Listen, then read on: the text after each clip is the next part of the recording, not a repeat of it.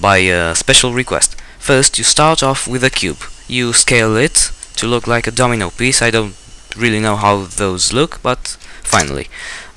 You go add a plane, so you can have a base or stuff like that. You put it under the piece, you scale it up. You may want to add a material to your domino piece. I put the hex code 00CFFF, that's my favorite color.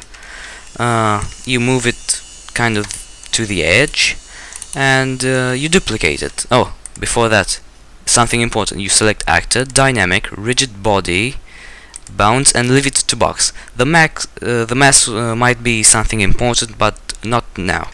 You duplicate it like this, Shift D. You make a few like this.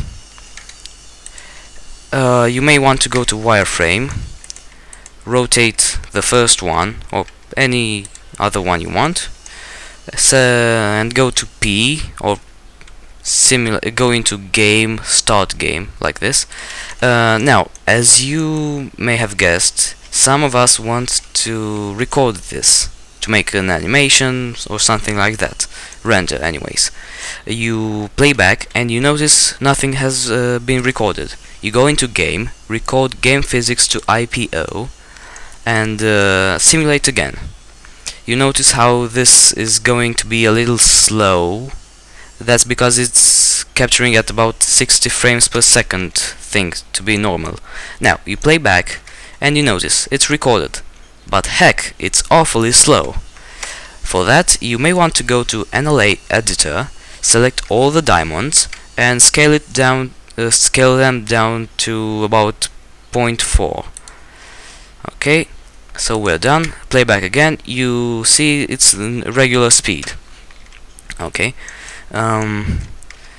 You may want to do a render, or maybe something like this to do a logo, but not right now. If you want to export the game to someone that doesn't have Blender, you go to File, Save Runtime, and go to your folder where you have the game.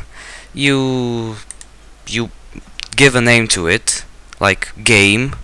Okay, but you need some files like AV codec 51 DLL, AV format 51, AV util 49, pthread vc2, python 25, sdl, and zlib. I guess that's library. Okay, you save, and you go to where you save the game.